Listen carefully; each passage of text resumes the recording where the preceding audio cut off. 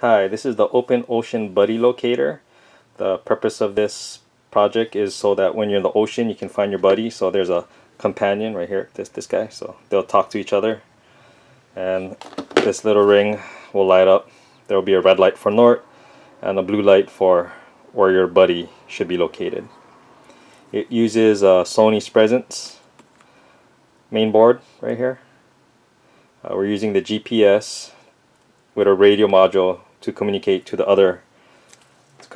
guy. Boop.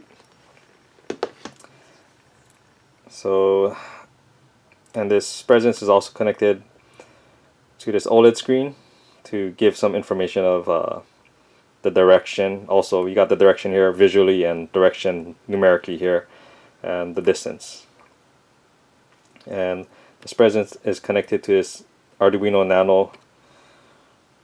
It's hard to see it, but you can kind of see it right there. I mounted it vertically or on its side. And what the Nano does, it communicates to the NeoPixel ring, and if you can see in there, there's like a little magnetometer. Both of these are from Adafruit. And the reason for the Nano is the NeoPixel said you need like a dedicated, or not a dedicated, like you need like a microcontroller. So I wasn't too sure if the Presence was going to be dedicated enough with running everything else to properly do the NeoPixel ring. So I went with a Arduino Nano. It's powered by like a RC car battery or RC toy battery, and because of that, those batteries don't have LiPo protection circuit.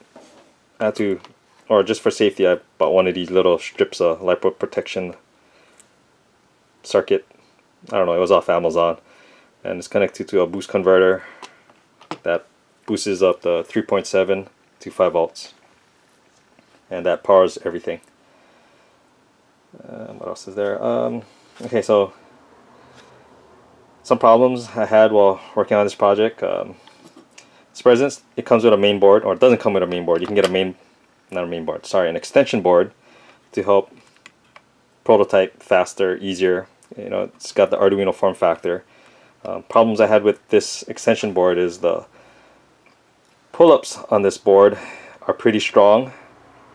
They're 1K pull-ups, and they always pull the line up super high, or I don't say super high, but high enough for the radio module couldn't communicate with the Presence correctly, where the module would try to send zeros over, but since the pull-ups on the extension board are so high that the Presence always sees a 1 instead of a 0, so it couldn't communicate correctly.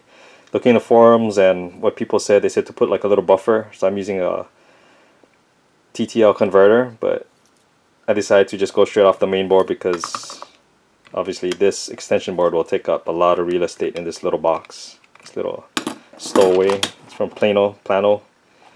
It's pretty watertight,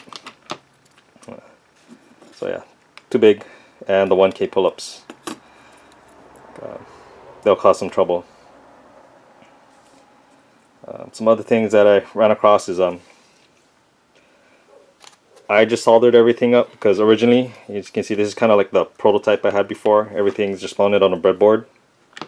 It worked when I just leave it alone, put it on the ground, and take the other module elsewhere, and I just leave it on the ground. It worked, but as soon as I started moving one, if I just move these wires just a little, the radio would just go bonkers. So I had to solder it up to actually get it to work properly, where I can move around and see the lights point in the correct direction. So breadboard, not so good. Soldered up, permanent connection, works pretty good. Some other problems I came across. I wanted to try and get max distance from this radio module. It's one of those NRF 24. I think it has plus PA plus LNA. That's something like power amplifier. Problem with that was it draws a lot of power, so it's hard to see here. Well, I already modified this adapter board, but usually people get them with these little adapter boards to power up the module, to regulate the 5 volts onto 3 and connect it to the module. It couldn't supply enough current or power to the radio, to the power amplifier, when you set the settings to high power high power amplification.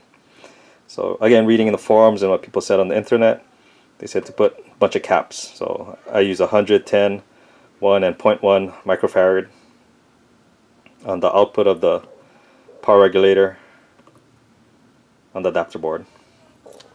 One more thing I had to do on the output of the boost converter, I also needed to put this 100 microfarad to get it to work properly. I think everything else probably drained a lot of power while I was running. Another thing, if you notice that this module is wrapped in, so this is a bare module, you can see all the circuits. Can't see it here. It's covered in a shrink wrap. Shrink wrap is not protected. It's again look on the internet. What people said you can do to increase the distance is wrap it in saran wrap, put foil, make sure the foil touches one of the grounding points, so like this part here. What that does is it shields it. So instead of using saran wrap, I had a bunch of shrink wrap left over from a fishing pole. That's why you can see this cross. It's a lot thicker than it should be, but it works. I put one layer over, put foil, use copper tape to make sure there was a connection between the connector to ground and the foil to be a shield. Then I wrapped it again in one more shrink wrap so I don't short out anything in here. And that's why it's all black. It's covered. Other problems I came across was getting this OLED to work properly to compile. I'm using the Adafruit libraries. I forgot the SDHC or something, I think like 1306, or I'm not sure, I don't have the number in front of me, but it's whatever the library is to get this to work. The SPI library that the Adafruit uses is not the same as the Spresense. The Spresense has their own SPI library and it's not compatible. So to get it to compile, all you got to do is I think there's some kind of graphics drivers library for Adafruit. Just remove the SPI. There's like a SPI file in there. You remove that version of whatever they have in it, then it will compile.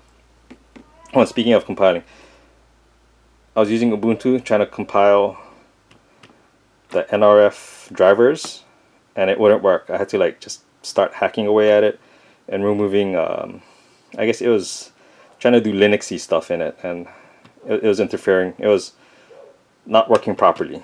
So I have that in code in my repo. It's kind of like a hacked up version of the NRF drivers. Another problem was, aside from this guy not properly communicating with this because of the 1K pull-ups, I found that this doesn't communicate with the magnetometer, compass, whatever you call it. It doesn't communicate properly. I had a generic one at first, you get off eBay. It didn't work with this. I thought maybe it's just generic, it doesn't work, but it works with the Arduino.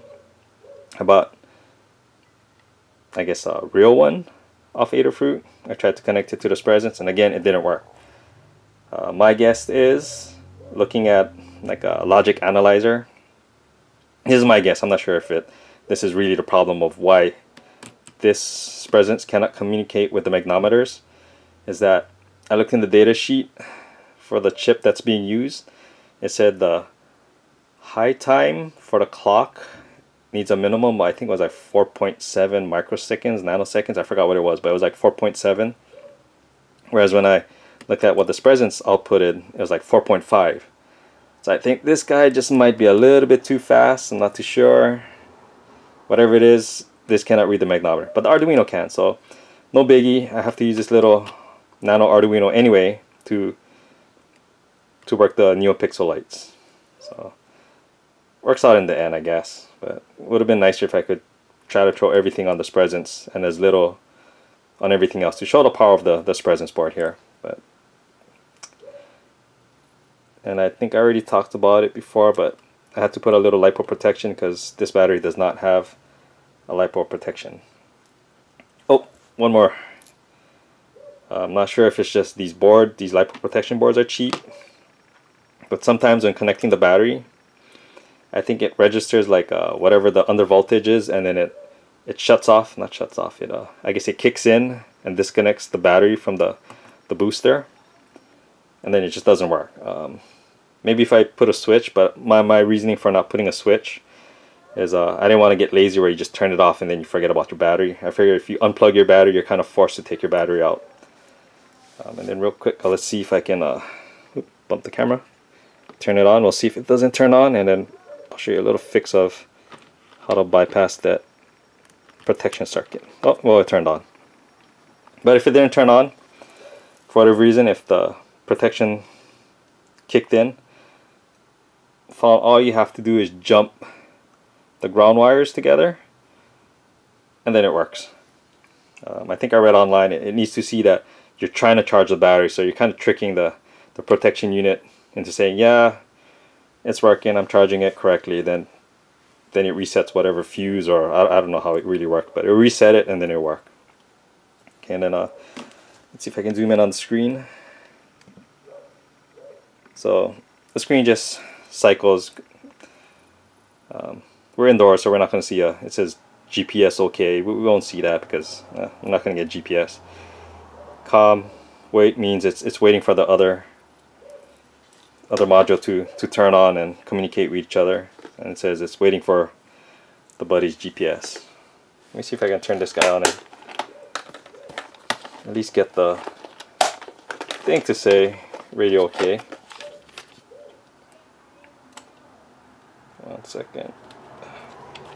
So here's the other guy. Oh, can't see it. I don't know if you saw it said like COM OK. So they're communicating with each other. Yep, I don't want to short anything. So, there's the other guy. And you can see communication is okay. Which is actually, I'm kind of surprised it's actually working, because when you get them too close sometimes, I think just the power is too high and it'll start saying like COM wait, which means they can't communicate with each other. But right now it's actually working pretty good. And yeah, that's it from a project. Seems to work. I took it when my daughter's in the field. I have a video of that. Straight shot. Distance farthest I went was down my street. It said it's like 150, 160 meters or so, and it kept saying COM OK. It'll go in and out saying COM wait. It won't always be like a constant communication. You'll get, I guess, drop packets, but it's pretty good for 150 meters. It's pretty far. Of course, when you're standing up, you can see the other person that far away, but when you're level with the water, seeing that far is going to be pretty hard. So I'm hoping that this project will at least point me to the direction of where my buddy is, and then I can start swimming that way. And yep, that's the project. Thanks for watching.